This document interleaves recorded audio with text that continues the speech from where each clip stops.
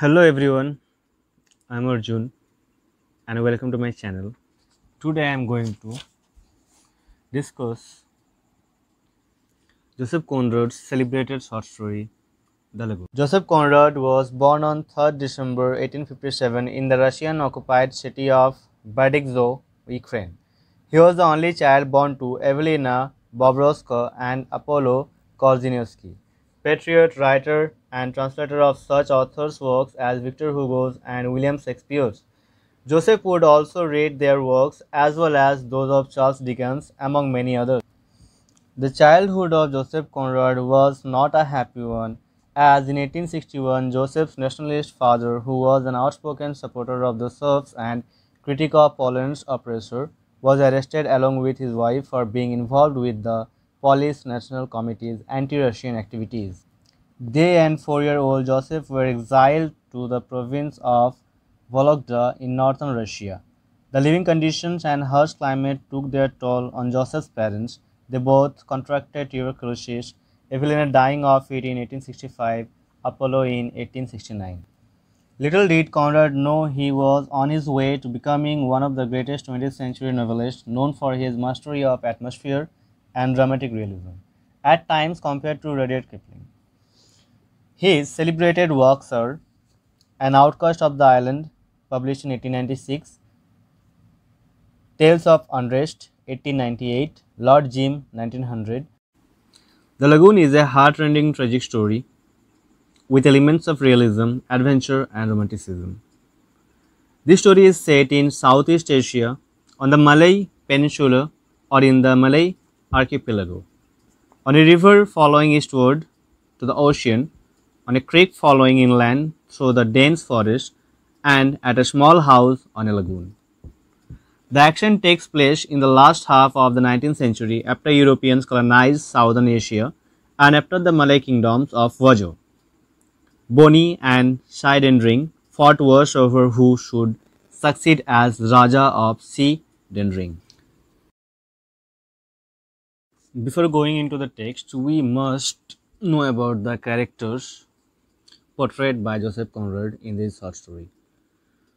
So, let us start with the white man. The white man is not identified by name, though later in the story he is referred as Chuan, but his description is enough for us to figure out that he is a foreigner in a far-off land. The white man is a sailor, a traveler who has previously passed through the Malay area.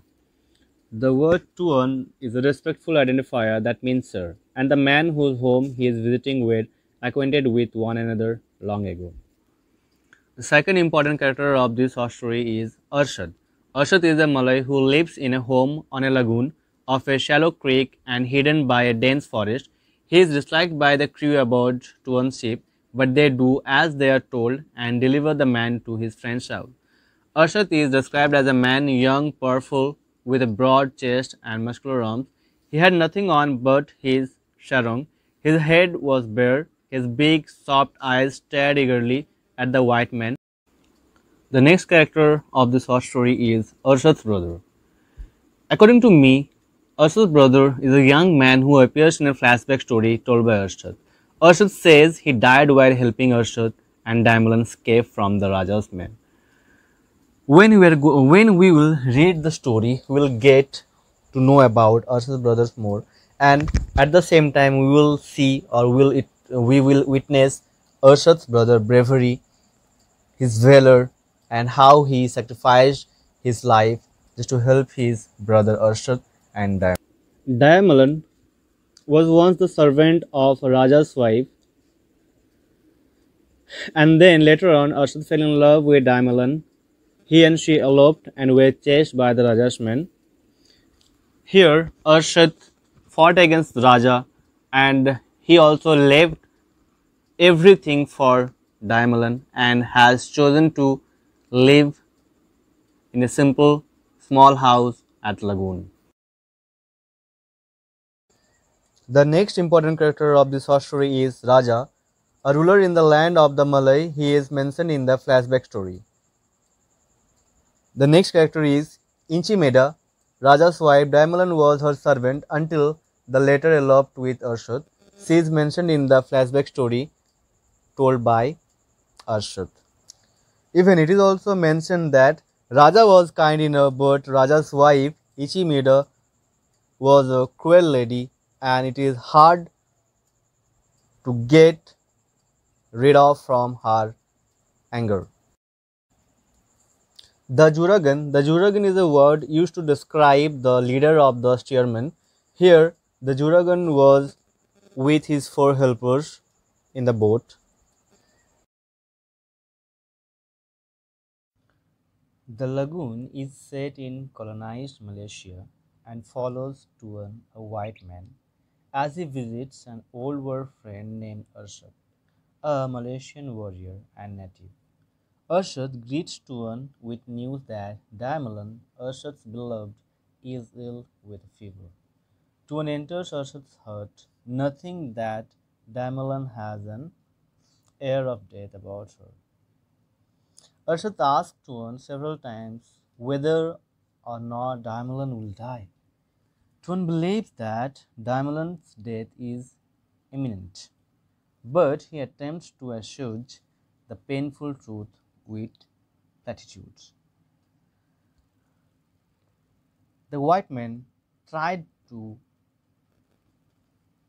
console Arshad with platitude. Arshad becomes moody and reflective while Tuan makes camp outside Arshad's hut. Night falls. Arshad joins Tuan around the campfire. Tuan and Arshad sit silently until the darkness of the jungle night stokes a contemplative mood. Arshad momentarily returns to his hut to check on Daimalan. Tuan stays by the fire, contemplating the jungle darkness. Arshad returns to the fireside. Tuan tunes his ear to the jungle and picks up the faint murmurings of Arshad's voice. Arshad recounts the most significant event of his life, his abduction of Daimalan and the death of his brother. Tuan listens attentively. Arshad's story begins with Tuan's departure after the war. Shortly after Tuan left Malaysia, Arshad fell in love with Daimalan, a servant belonging to a neighboring Raja's wife. A Raja is an Indian leader descended from the nobility. Arshad shares how he confided his love for Daimalan to his brother. He and his brother planned a elopement. Daimalan ran to the shore where Arshad's boat was moored. Arshad took Daimalan into the boat and set out for the lagoon. The kidnapping invigorates Arshad's brother's masculine ego. He calls into the night for a challenge, soliciting a confrontation to prove his determination and force of will. Arshad entreats his brother to remain silent, hoping for a smooth gateway, knowing that pursuit is inevitable. Arshad and his brother vigorously paddled through the night. Exhausted to the point of collapse, Arshad called for rest, and his brother acquiesced. While the brothers rested, the Raja's men appeared on the horizon. Arshad's brother directed Arshad and Daimalan to flee, informing them of a nearby canoe that belonged to a fisherman. Arshad found the canoe, overpowered the fisherman, and fled with Daimalan from the Raja's men, leaving his brother to be killed by the pursuers. As Arshad and Daimalan paddled their way to safety, the death throes of Arshad's brothers fill the air. Arshad finishes his tale, hearing a noise from the hut. He gets up and checks on Daimalan. When he emerges, he tells Tuan that she has died. The title is in perfect harmony with the themes of betrayal, remorse, and retribution. A lagoon is a saltwater lake that is partly separated from the sea by rocks or sand or coral. The setting of the story is the lagoon. The quiet, serene, and mysterious atmosphere is the perfect setting for the story, depicting poignant tragedy of Urshad's life. Symbolically, it represents the Urshad's present mental state and the secluded life of Arshad and Damlan. Living in the place isolated from the outside world, the dark and gloomy place is perfectly attuned to the most pathetic tragedy of Arshad's life. The themes with which the story deal with are loyalty, love, bravery, and remorse.